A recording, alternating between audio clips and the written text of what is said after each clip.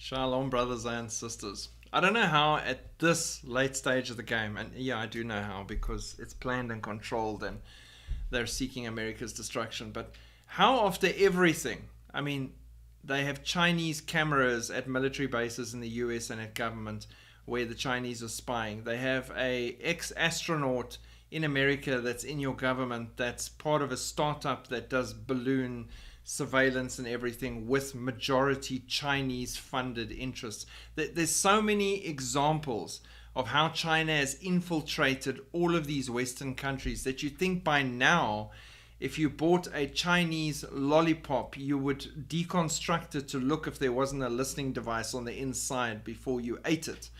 You'd think a person would be that awake, but still not. And you do get the whistleblowers and people screaming warnings, not that anyone listens to them.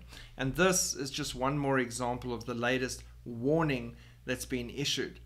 Chinese-made humanoid robots are raising alarm in Congress. Advanced Chinese-made robots with eerily lifelike capabilities are poised to enter the global market, and some US lawmakers are demanding they be banned in the US. Jacob Hallberg, a member of the influential US-China Economic and Security Review Commission, said that as they become more advanced, the Chinese Communist Party or state-sponsored bad actors could use the robots currently marketed as harmless home assistants and super efficient assembly line workers to wreak havoc by spying, sabotaging critical infrastructure, or in nightmarish scenarios, physically harm Americans. They can strangle someone in their sleep, Hallberg told the Post. They can punch a data center and inflict physical harm and destruction of property.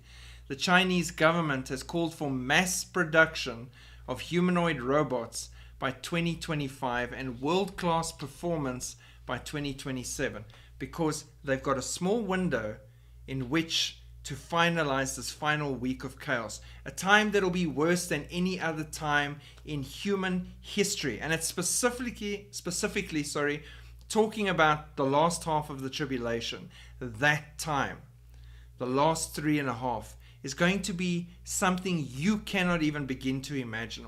From a physical, psychological, spiritual, demonic, supernatural perspective, it is going to be chaos, like the worst time in human history, which is why you will always see them pushing numbers like 2030, 2025, 2027. It's all got to go down in the next week. Prophetic week, 7 years, okay? In that week, it's got to be done and wrapped up. And these things out there, keeping control, keeping surveillance. Imagine that. You don't have to do the dishes. You don't have to cook. You just get one of these humanoid robots inside your home. They'll do everything for you. They'll go to the store. They'll go and get your groceries for you. They will do it all. You will be safe in a safe place. You will be watched. You will be surveilled. You will be under their control. It kind of works, and especially when you look at the demonic influence in artificial intelligence and that taking over these humanoid robots in your homes and your workplaces and everywhere else. Yes, I start to sound like someone who needs to make a new tinfoil hat, but that is the time that is lying ahead of us, and all the reality of what I'm saying is very easy to find if you just look. We are at that final period and is right at the door.